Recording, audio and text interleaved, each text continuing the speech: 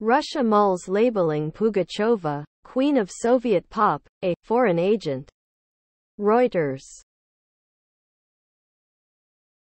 Moscow. Reuters.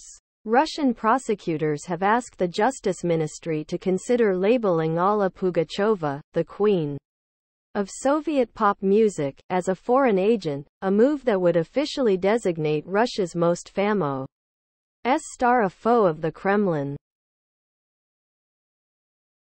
Pugacheva, known across generations for hits such as the 1982 song Million Scarlet Roses and the 1997 film The Woman Who Sings, has expressed disgust with the Ukraine war. In 2022, she said the war was bleep soldiers for illusory aims, burden. Below are your comments. Pugacheva is a genuine Russian heroine.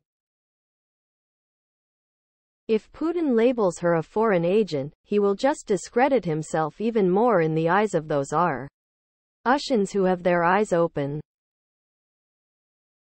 And he knows that, but he also can't help himself by avoiding self-destructive behavior. A bit like Trump, in that respect. Please wait a moment.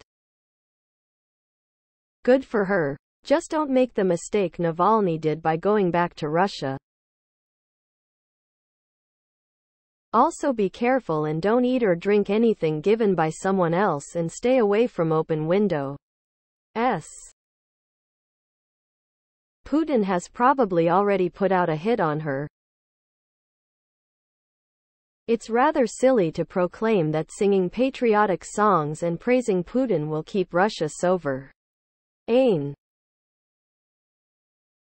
No nation has threatened Russia's sovereignty, but they continually threaten others and wage a useless and losing war against Ukraine for no reason other than territorial gains. This sounds like China's Great Cultural Revolution. It doesn't end well.